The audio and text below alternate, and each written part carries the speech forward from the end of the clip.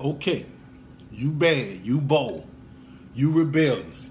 Can't nobody tell you nothing. You can't be stopped. Okay, I get it. Youngster, I get it.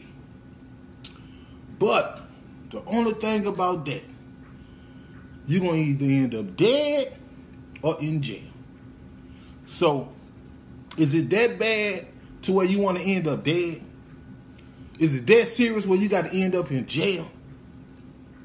Well, since you think that jail is cream and you can handle jail and you think it's all about muscle and fighting and gang, I'm going to tell you 13 things about jail that you might not know that's going to make it real uncomfortable. 1, booking. When they book you in jail, it's going to take 2 or 3 days. You ain't going to get no mattress. You're going to barely get to eat. And if you sleep, you won't eat. But it's going to take a 2 or 3 day process just to process you in jail. After you leave the precinct or wherever you get to the parish, it's going to take 2 or 3 days just to get processed. And you better not fall in there on the weekend. You heard me? I'm going to bring that weekend back up, but don't fall in on the weekend. You heard me? 2, the medical process. Now, you got to go through a medical process. So, I hope everything check out. But you're going to go through that medical process with other inmates. And, you know, the outcome is the outcome. So, you have to be careful. Because if you go to jail, all your privacy and all that, that's gone, man. And you're going to have to go through that medical process. 3, you got to move when they say move. Bad enough, you don't like moving when your mama say move, your daddy say move, your girl say move, your children say move, man. You're going to have to move when authorities say move. People you don't even know, you're going to have to move when they say move, bro. Like, you're going to have to literally move when they say move. Yeah, right. 4, you eat when they say eat. And guess what? You got like 15 minutes to eat. That's in and out. That's coming in, getting your food, sitting down, eating it, getting up, and leaving. You got 15 minutes, man. You heard me? You got to eat when they say eat, bro.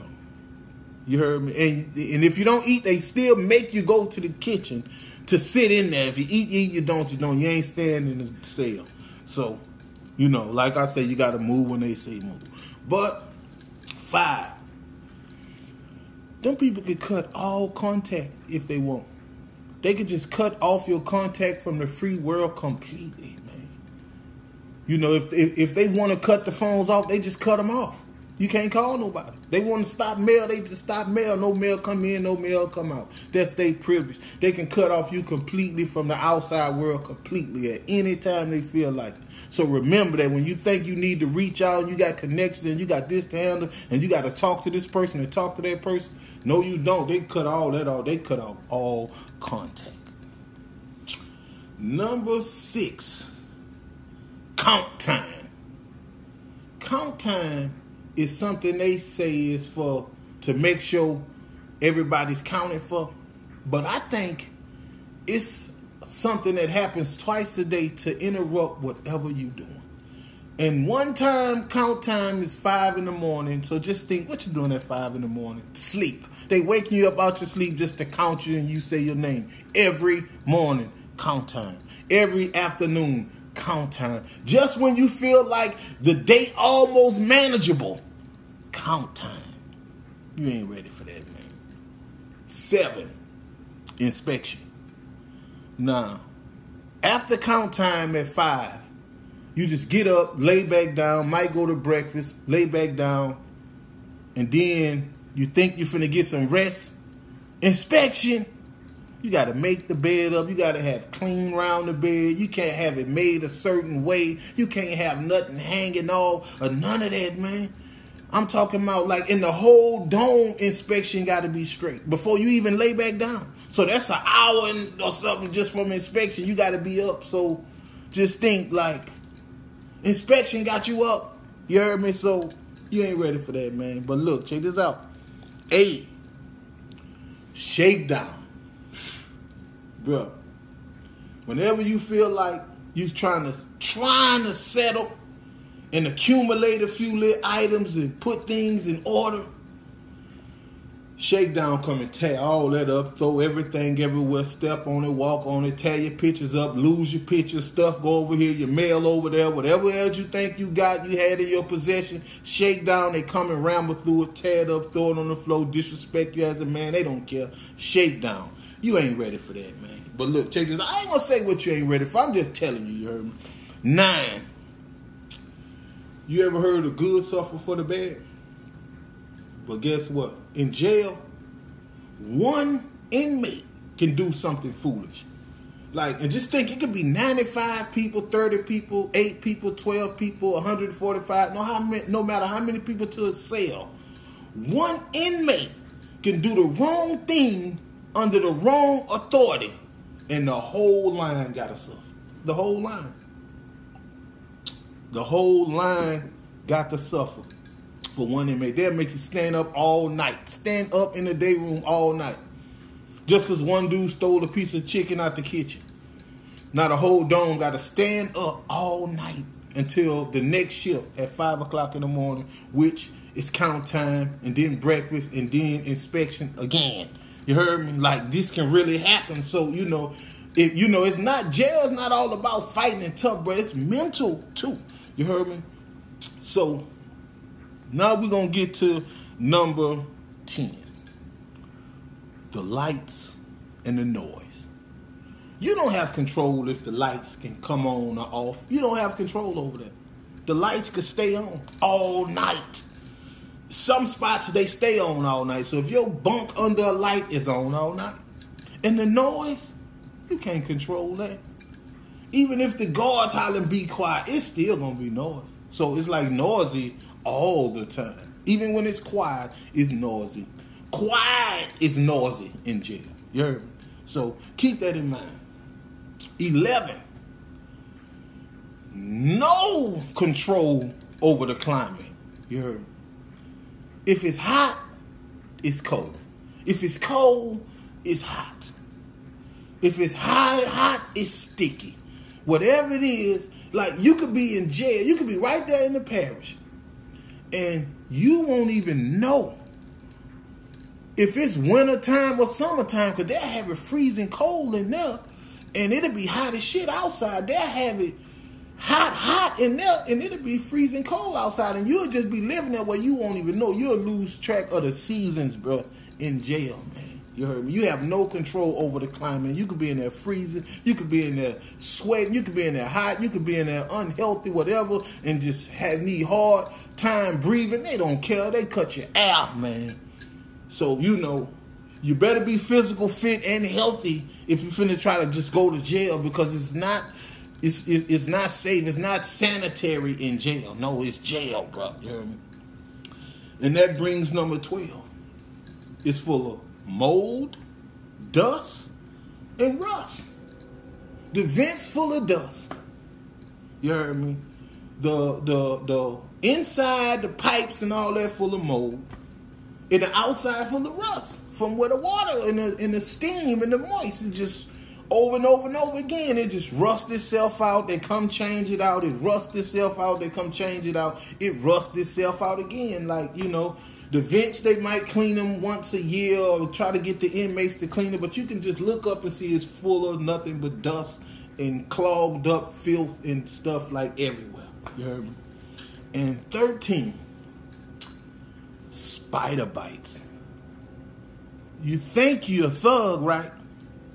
And a little spider creep up on your little blanket, because you get a little blanket and a little mattress cover. Nothing special, nothing decent.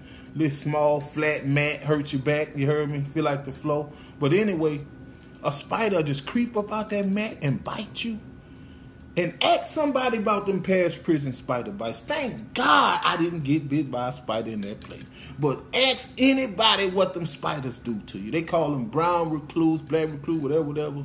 Bro, I seen them send some dudes out on a stretcher, but spiders. Not thugs, not shanks, not ops, not gangs. Spiders bite you in your sleep. You heard me? And You in the infirmary, from the infirmary to walking around looking stupid, half paralyzed. Somebody can mess over if you want, all because of spider, bro. Like, them things, all those things go on in every prison. All those things I just named, I'm pretty sure. Pretty much all the ones that I've been to. Some of them may seem clean, but that's just because people looking. But really and truly, they all is dump. They all is hell.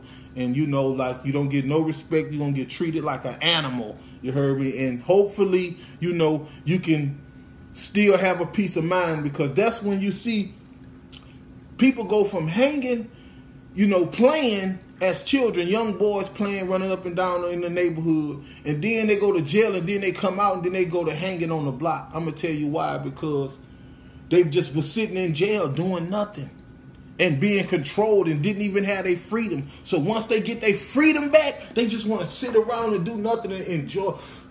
I got my freedom back, man. I'm just going to sit on the block for the rest of my life until you get in trouble again. But that's where all that come from, you know? So, like I say, bro, 13 reasons, you know, that you shouldn't want to be in jail. 13 reasons you should, you know, support and go download my new album, Struggle Baby, because, you know, I'm trying to keep the positivity going, but it's difficult, like I say, when you all you got. But anyway, like I say, bro, appreciate your freedom.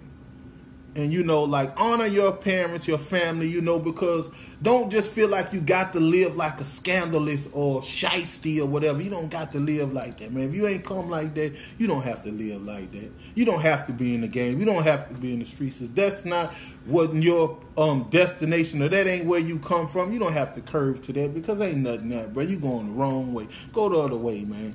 You heard me? This your boy, Big Head the Dome Doctor. Struggle Baby available on all platforms. I want you to check it out. And like I say, bro, a weekend in jail is like a lifetime. While you out enjoying the weekend and the sun shining and all that, yeah, that's good. But they in jail, the weekend is long and boring and miserable.